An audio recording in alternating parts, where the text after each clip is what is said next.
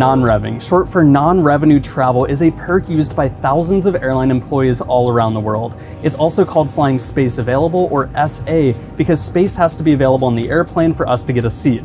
But in all cases, as employees, we're not providing the airline very much revenue in exchange for a seat, hence the name non-revenue travel. This is a perk I've used hundreds of times over the past few years, flying on my own airline and dozens of other carriers cost-free, or sometimes for a huge discount, even in first or business class. Here's how it works.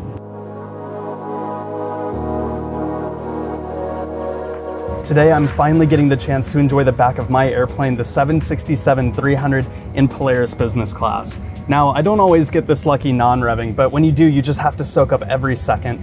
I paid $92 today for this seat. The full fare ticket in this same seat today was over $6,000.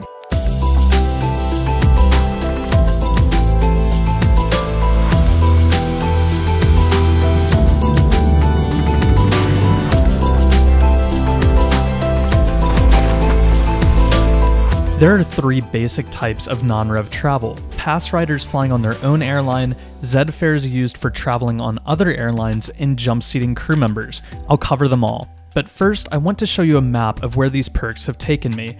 Excluding Antarctica, I've non-revved on hundreds of flights, touching every continent. I try pretty hard to find open business class seats on longer flights, and have had the chance to cross the oceans dozens of times while being able to lie flat and get comfortable rest. While I don't have an exact figure, based on a couple hundred flights, I'd estimate that flight privileges have given me at least $100,000 of travel value so far. Being an airline employee has made the world a lot smaller for me, putting otherwise unaffordable trips within reach.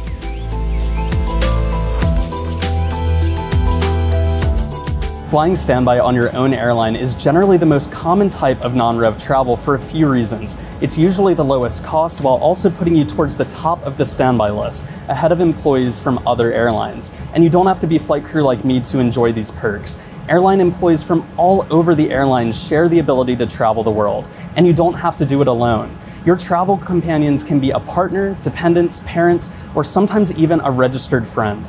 You get the opportunity to travel with them and share the experience, which I just think is awesome. Booking on United is really easy for us because it's right through the normal United app, which links to our Mileage Plus account and employee profile, so I can scroll through flights really easily, look at which routes have the most open seats, and go ahead and book as a standby passenger.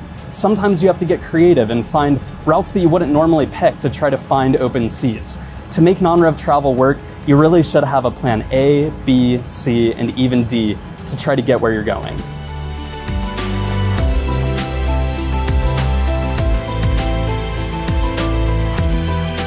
Remember when I said non-rev travel isn't always easy?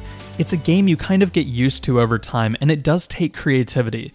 Delays, cancellation, and bad weather make it very difficult to find open seats. A few years ago, I was trying to make it home for my brother's graduation. Direct flights were oversold across the board, and to get home in time, I flew 4 legs in one day, from Fargo to Chicago, to Syracuse, to Charlotte, and finally Richmond, Virginia. Now, I made it, but I seriously wish I'd bought a ticket. If you really need to get somewhere by a specific time, give yourself plenty of room or buy a ticket.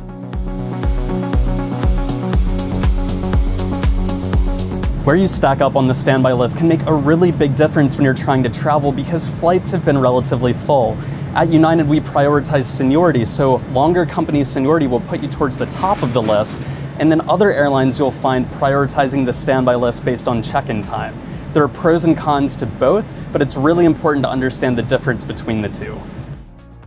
At United, our non-rev list is seniority-based, divided into various categories for mainline employees, retirees, express partners, travel companions, buddy passes, jump-seating crew members, and employees from other airlines. On top of that, we get a limited number of vacation passes that boost our standby priority. And when a paying customer wants to fly standby on an earlier flight, they're all the way at the top of the list. It can get really confusing, and on a full flight it changes by the minute. With so many moving parts, what you see a few days in advance just isn't accurate. So let's break down an example. Today I'm trying to travel on United Flight 845 from Chicago to Sao Paulo, Brazil on a 787-9 Dreamliner. There are 33 seats available with 35 standbys listed for the flight. There are 13 seats in Polaris Business Open, 2 seats in the Premium Plus cabin open, and 18 open in economy. As you can see, the list is arranged in seniority order with vacation passes first, employees on regular passes next, and then other groups like companion travelers, parents, and express partner employees. I can see where I'd fall on the list either using a vacation pass or a personal pass. Some standbys will get lucky with business class on the 10-hour flight, and others will be happy just to get on at all.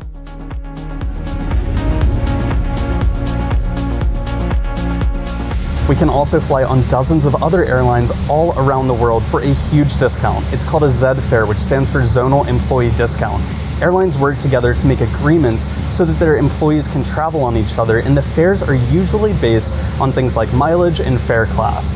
Your travel companions and sometimes even a registered friend can travel with you, and it's a great tool to use when you're trying to fly somewhere that your airline doesn't service. As an example of a Z fare, today I'm flying from Chicago to Warsaw, Poland on LOT Polish Airlines in business class for a tiny fraction of the ticket price. I've never been to Poland and I'm so excited to get there.